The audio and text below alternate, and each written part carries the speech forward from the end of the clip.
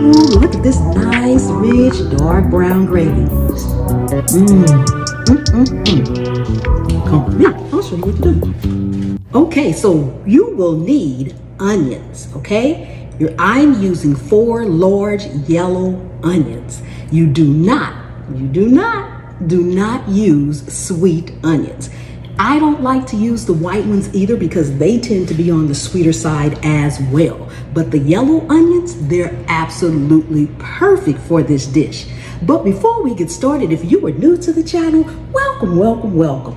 Thank you so much for coming and hanging out with me today here in my kitchen. Please take a second and subscribe to the channel. If you are a returning subscriber, thank you so much for your loyal support. And to my channel members, thank you so much for your loyal, faithful support as well.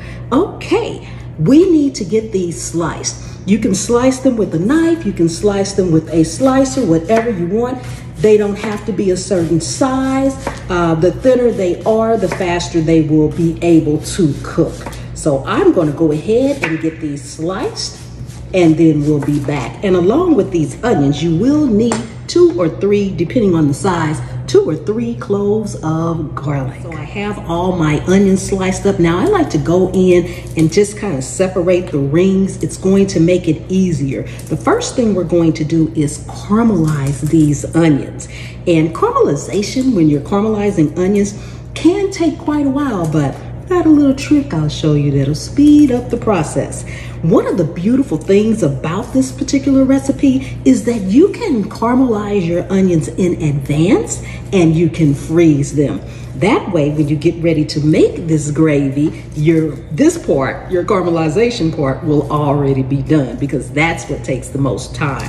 Now, if you garden, don't forget to save the bottoms of your onions. These will be going in my garden so that I can grow some more onions. All you need to do, take them out there, get you a pot and just stick them in the dirt. That's a whole nother conversation. Check out my gardening channel at the Scaredy Cat Gardener on YouTube. Okay, and for the cloves, you don't need to cut those up, just smash them.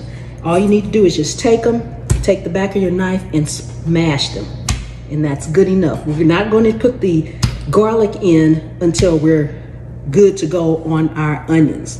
So a heavy skillet is the best type of skillet to use for this particular recipe. So I am going to use my cast iron skillet. We have a few more ingredients that will be going in here as we make our gravy, and I'll get to those as we go along. So now I'm going to take my cutting board and we are going to head to the stove. Okay, so I have my cast iron skillet. It's on medium-low heat because caramelization of onions occurs when you cook them low and slow. You will need some oil. I'm using my favorite Strength Genesis macadamia nut oil. You can use olive oil. We're going to put a couple of tablespoons of oil in the bottom of our skillet. That's all you'll need. And then we're going to go ahead and add in our onions. You can add them all in because they will cook down, and that's exactly what you want. Once they start to cook down, I will show you how to speed up the process for cooking all these onions. Now, you do not have to have all these onions, but I am cooking quite a bit of gravy. I'm going to freeze some of it. As we are caramelizing these onions, if you want to caramelize quite a few, your actual caramelized onions freeze really, really well. You can freeze them for up to 6 months. So feel free to do this in advance, especially coming up on the holiday time. So we're going to just let these start cooking, and as they cook down, we'll be back.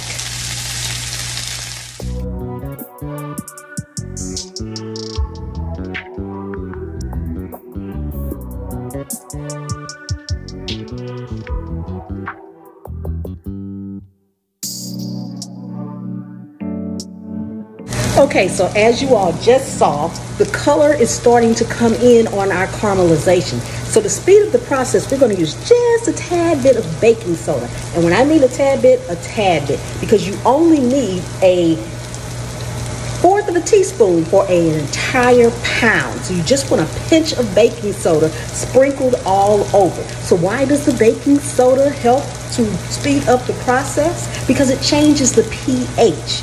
And the amino acids, along with the reducing of the sugar, causes your onions to brown faster. It will not change the texture. It will not change the taste. So I'm just going to grab a little bit in here and sprinkle it right over my onions. Just a little bit. This is like 1/4 of a teaspoon, so you can see how much I have in there. Okay, so just sprinkle it all over and give it another stir, making sure it's all well combined.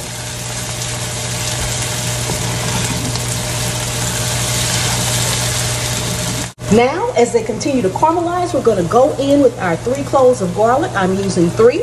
You can use 1, 2, or 3 depending on your taste. You can also leave it out. At this point, the color is coming in, so you want to start kind of watching them to make sure they don't overly caramelize, but you can caramelize them to your liking. If you want them very light, you can stop at any point. If you want a darker caramelization, just keep on stirring them and paying attention to them at this point until they become the exact color that you want your caramelization to be on your onions. Now, I like mine just a little bit darker, so I'm going to keep cooking mine just a little bit longer.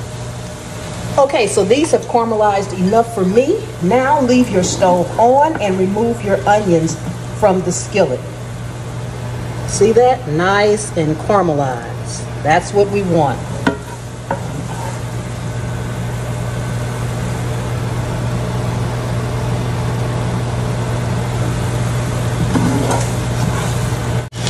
Now, we are going to actually deglaze our skillet with some chicken broth. You can use chicken broth, beef broth, or vegetable broth. Don't want to use any of those? You can just use water. It all works. It all works. Okay, I am using chicken broth, but feel free to use water, vegetable broth, or beef broth. Okay, so I'm just going to go in here and be careful when you pour it in. Okay. Now I'm going to turn the skillet up and just bring it to a boil for about 1 or 2 minutes. We just want to scrape the bottom and get all that good stuff off the bottom, all the bits and things. Okay, all that off the bottom.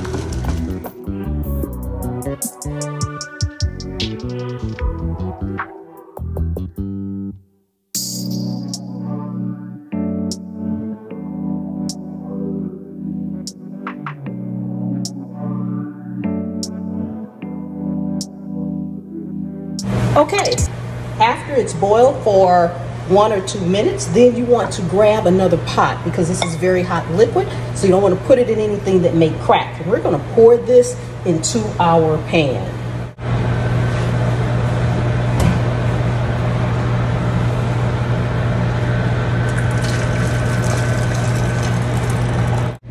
So for the chicken broth that you saw me use, I actually used low sodium bouillon. So I'm not going to add any more salt because I did use this and it's salty enough. I will be adding some pepper. These are our caramelized onions. This is the broth. I am also going to be using, you can use Kitchen Bouquet or Gravy Master. If you don't want to use the Kitchen Bouquet or Gravy Master, you can use liquid aminos, okay? So that's your option for using those. So I'm going to set my blender up, which is right here, get it plugged up, and we'll be right back. Okay, one more thing before I get started here.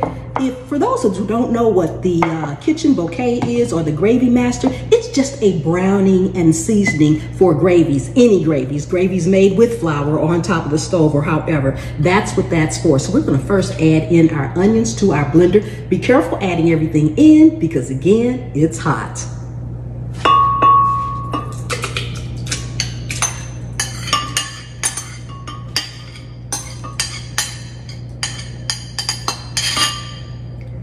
Now, as for your liquid, you want to add it in a little bit at a time until it's the thickness and consistency that you want. That's going to be different for everybody. Some people like a really, really thick, rich gravy. Some people like a very thin gravy. So add a little bit in because you can't take it out. Only thing you can do is if you add too much liquid in here and you have more onions already caramelized, you can add more onions in, okay? So I'm just going to add a little bit of the liquid.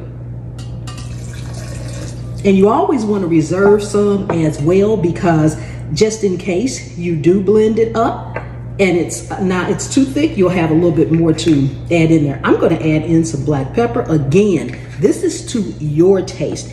If you want your gravy, if you don't mind your gravy being this color and a lighter color gravy, you don't have to use the browning seasoning or the kitchen bouquet. If you want a dark brown gravy, then you'll need to add something to it. So I'm going to add a little kitchen bouquet in here. And then let me grab a towel and we're going to blend her up.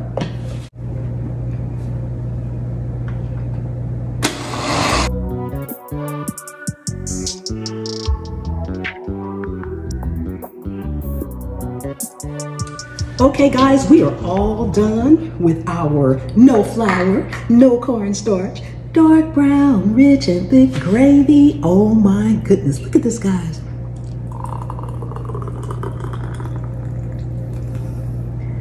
Oh, so delicious. So delicious. Oh my goodness, let me set this aside. And y'all know we gotta have a taste test. But before we go there, if you are new to the channel, welcome, welcome, welcome. Thank you so much for coming and hanging out with me today while we make this delicious, flourless, cornstarchless, amazing, thick and rich brown gravy. Please take a second and subscribe to the channel. If you are a returning subscriber, thank you so much for coming yet once again to help me out in my kitchen. And for my channel members, thank you so much for your loyal, faithful support. Love all you guys. Okay, pour some on our mashed potatoes. Yes, look at this, guys. Look, look.